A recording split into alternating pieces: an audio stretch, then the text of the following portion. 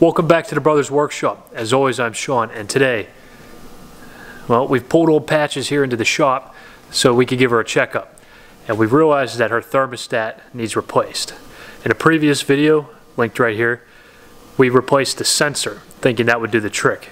Because the fan was staying on after we've turned the truck off, and the temperature was stuck at 160. Well, replacing the sensor worked for a short time, but it started again. So we're going to go ahead and we're going to replace the thermostat itself. And I'm going to give you guys a detailed description on how that's done. But before we do, go ahead and subscribe to our channel. That way you stay up to date on all the videos we have like this one coming out. And hit that like button for us, guys. That way we know you're getting value out of this video. And don't forget to hit us up at the Brothers Workshop on Instagram and Facebook.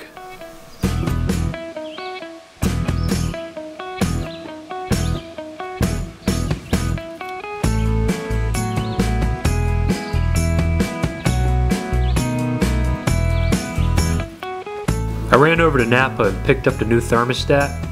It's going to be a thermostat with the housing, and that part number is HT207-518. As you guys can see here, the thermostat is one piece. So it's all in one housing thermostat. It comes together. The first thing I'm going to do is take this big plastic cover and get it out of the way. And we're going to do that by locating the pipe clamp in the center at the rear. There's two bolts that are going to need to be undone, and then this piece will pop right off. Also, to the left and right side are two little plugs on the gray plastic. They'll release and you pull it out. Then you can pull the plastic cover off, and I kind of just finagled it out of the way so I could get to the thermostat.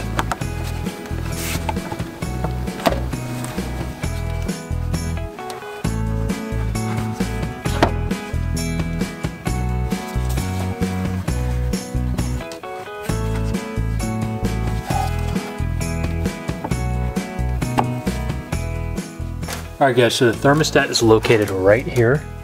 We're going to go ahead and we're going to pull it off and just replace it.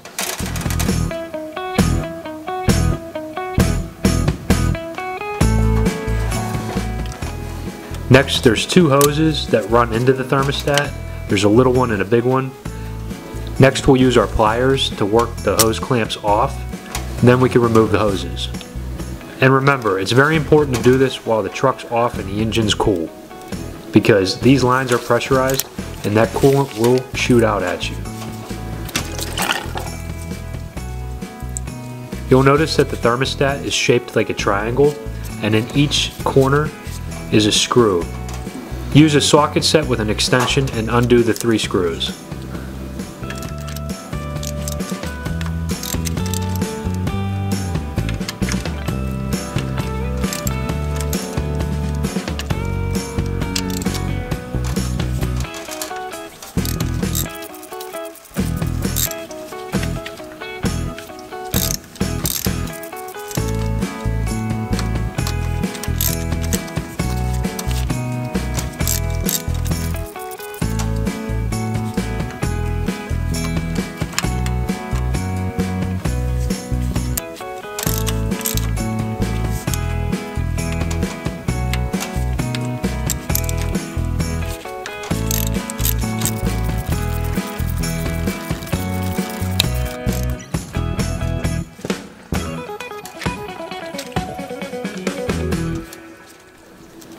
If you look in the top left corner where the coolant housing is, you can see it slowly drain out.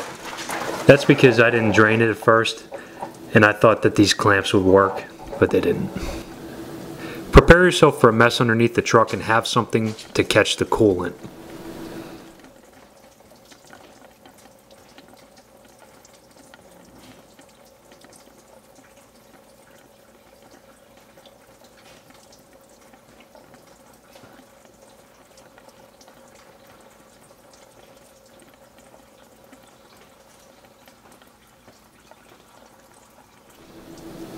Again, that's a fast motion replay of the coolant draining out.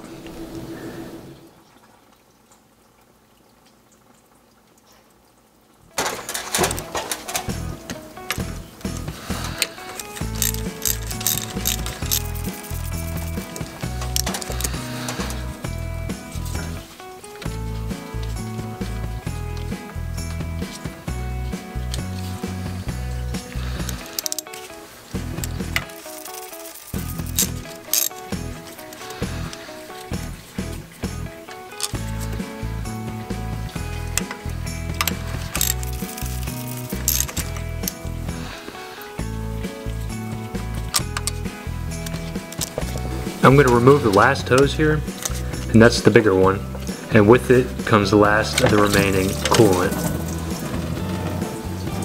Once all the screws are undone, you could go ahead and pull the thermostat off, making sure you take the rubber grommet with it.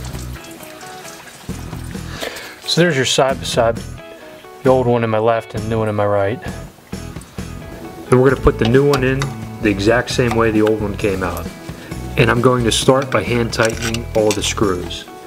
Once I do that, I'll use my ratchet to tighten everything down, and then we're going to reinstall the hoses. Don't forget to put the pipe clamp back into place after you attach the hose.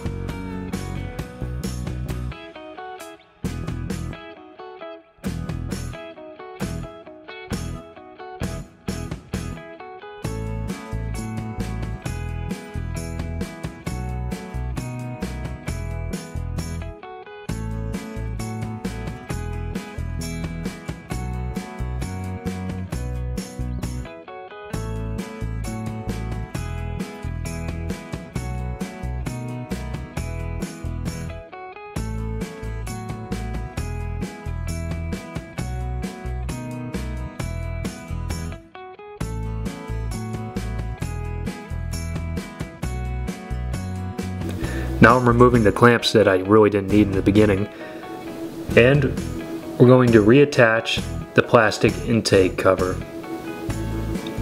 Slide it back on, make sure everything's lined up properly. Take the hoses on the right and left and pop them back into place. They'll catch when they're in place.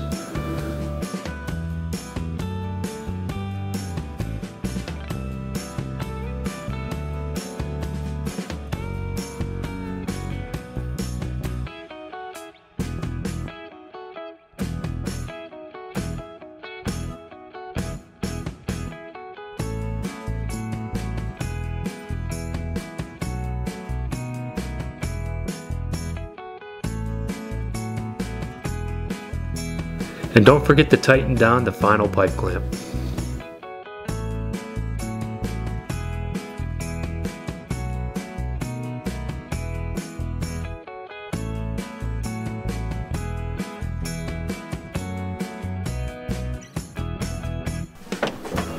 As you can see here, that's the new thermostat.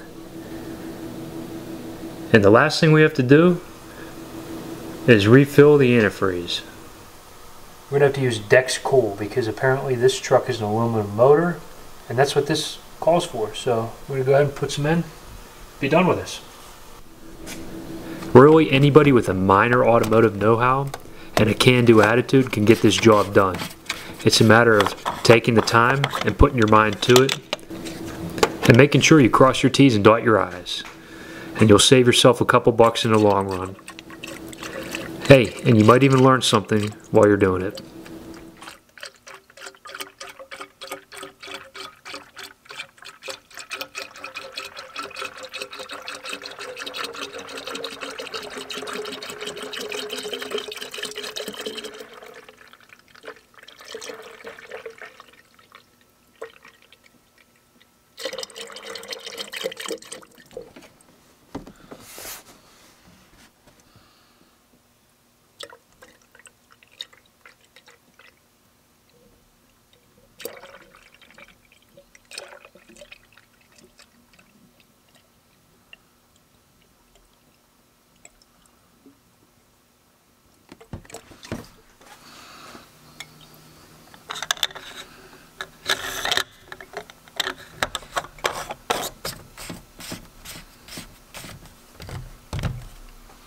you stuck around this long, guys, I know you enjoyed the video. I know you learned something. So don't forget to subscribe to our channel so you don't miss out on anything else we have coming out.